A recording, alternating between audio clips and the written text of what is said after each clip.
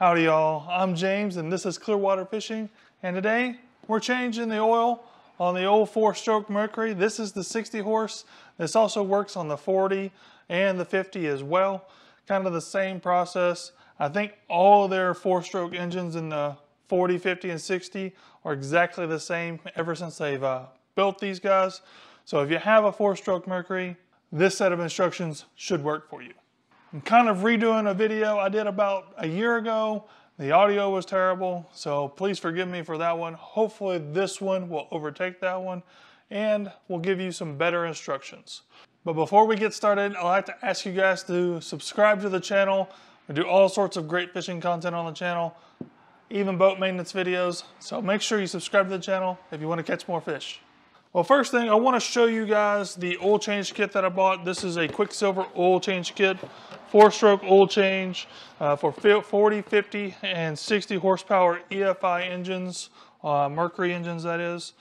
This is the 25W40 oil selection. There is a 10W30 if you're running your engine in colder temperatures. So this is the kit I bought. I actually got it on Amazon. It comes with 3 liters of oil. This is takes 3 liters, not 3 quarts. So if you just go buy this from your local store, you're probably going to buy it in quarts, so you'll need to buy 4 quarts. This comes with 3 liters. It obviously comes with the oil filter. I'll kind of show you guys the part number there. Boom. Hopefully you guys can see that pretty well. There's the part number. It comes with this tool to keep your oil filter from leaking all over your engine. I'll usually just stuff a rag in there. And lastly, it comes with this little gasket that goes around your oil plug so you can replace that. So next, let's talk about the tools you're going to need to complete your oil change. I have a socket and ratchet set here. An 18mm socket is what mine takes. So 18mm goes on the plug. So you'll need an oil filter wrench or a set of channel locks to remove your oil filter. I've done it several years with a set of channel locks. They usually get wide enough to grab it. It's not a very large oil filter, so if you don't have an oil filter wrench, don't panic. And lastly, well, you need a rag of some kind to keep your hands clean, or if you don't have one of these things to keep around your oil filter when you're taking it off, you need a rag to stuff under there so your oil doesn't drip everywhere. Oh, and I almost forgot, you need a oil drain pan of some kind as well.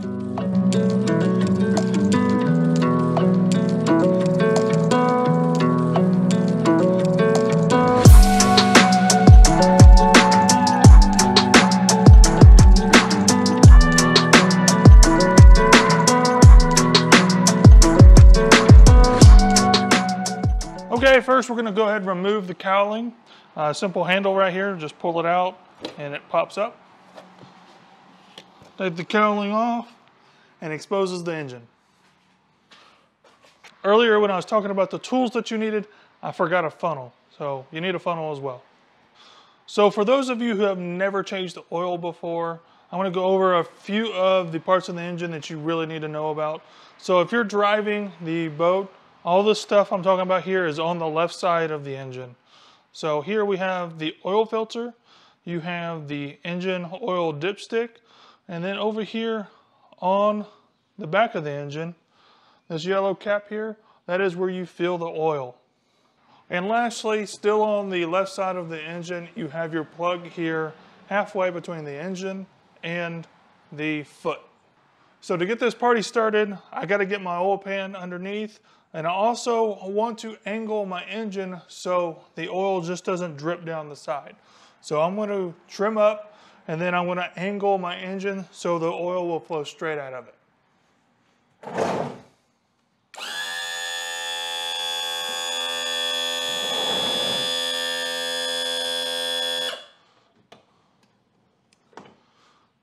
Kind of just like that. And I'm going to have my oil pan down here quickly and easily able to adjust because it's going to want to flow way out here to begin with, and then it'll start shortening up and I don't want to make a huge mess. So I'll have it out and then I'll push it in. If you have an oil pan like mine, you want to make sure you pop the little the air vent there, and otherwise you might end up with a mess on your hands. So next we're just going to put our ratchet on here, and we're going to break it loose on our plug. Lefty loosey, righty tighty still applies here. I don't feel like I got my pin in the right place. Make sure at this point you have your rag handy. And you might want to be out of the line of fire too.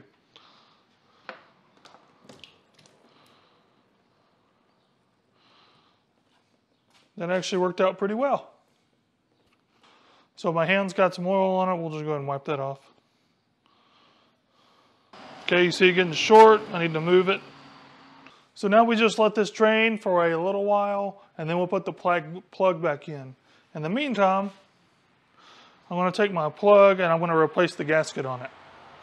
Pretty simple replacement. You just pull the gasket off and then you'll just put the other one on. There's no wrong way. They're both sides are exactly the same. But you want to make sure you put the gasket back on, otherwise you might have a leak. So we only have a slight drip going on now. I'm going to wipe it down, clean around the drain with my rag. I have my plug once again. I'm going to clean that one more time. Oh, I said I was going to clean it one more time. Clean it one more time, and then we're going to put the plug back in. Give it another wipe. Get our ratchet and socket. Start tightening this thing down. You do not want to over tighten, but you do not want to under tighten this guy. So a good ugga-dugga should be fine. I know that's not a correct term, but one good snug fit should be fine. Just like that. And that should be just fine, and it shouldn't leak, especially with a new gasket. So now it's time to put the motor back down, and then we're going to start working on the oil filter, and then after that we're going to go refill our engine with oil. Alright, so now we're ready to change the oil filter. A real quick tip for me is to always write down the date that you change the oil in the oil filter on the oil filter itself. So that way, in case you forget, it's right here on the oil filter, so you can look it up whenever you need to. First, I always like to see if I can break it loose by hand. If I can. I don't think I'm going to be able to, because this is kind of a tight spot to be working in. Okay, so these oil filters are typically pretty tight, so I'm going to start off with my pair of channel locks here. See if I can get a good grip on it. And break it loose. Alright, there we go. A little twist on it. Okay, now we're loose. And at this point, you can stick this guy in there. You have a little tab, smaller tab, or this larger one. You can stick it in there. We're going to try it. I don't know. First time I've ever had one. We're going to see if we can get this guy finished off. Apparently I didn't break it loose enough. So I got my rag handy just in case.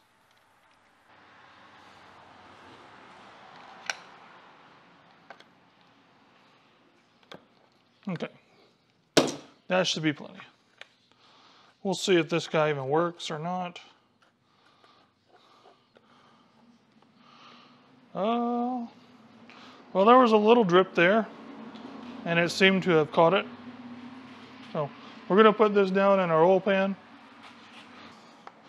and now we're going to wipe out that little area so it doesn't make a mess. I mean, truthfully, do you really even need this thing? There's not much in there. So I usually just stuff a rag in there or wipe it up when I'm done.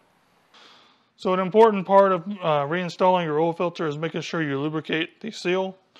Some people will use their old oil. I like to crack open a new one and lube it up that way. I'll put that there.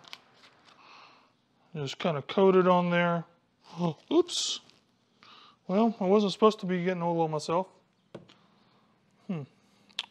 Wife's gonna like that a lot. Just put a little coat on there.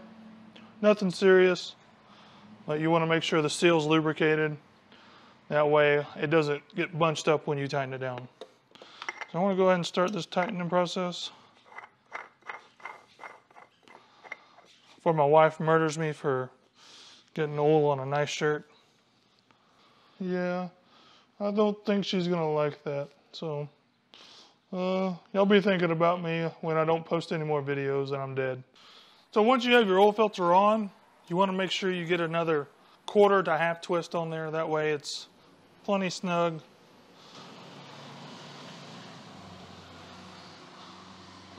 Oh, there we go. Plenty snug. And our oil filter's changed. Our oil's been drained. So now it's time to, well, put more oil back in the engine. So I'm going to show you guys how I do that real quick. So as you can see, we got our oil fill right here. These guys put things on so daggum tight. Grab my little pliers there and break it loose. So my oil filter won't hang out in there too good. So a quick solution is to raise the engine again.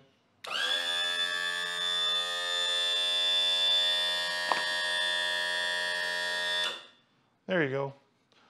So the engine takes 3 liters of oil. If you buy it in quarts, you're going to need to buy 4 quarts because a liter is a little bit more than a quart. And now I have my funnel in there ready to go. And now we're going to just pour it in. 1 quart. I'm pretty sure I said first quart the last time, but that was actually the 1st liter. This is the 2nd liter. The 3rd liter. And we're done putting oil in. You want to take your funnel out. Make sure you don't drip it everywhere. Put it somewhere where you don't mind it getting something messy. So there, looks good to me. Put your cap back on. I think these guys had it cross-threaded at some point. One of the first times I didn't spill any oil while pouring it in, so that was really nice. Tighten that cap down pretty good. Lower our engine back down.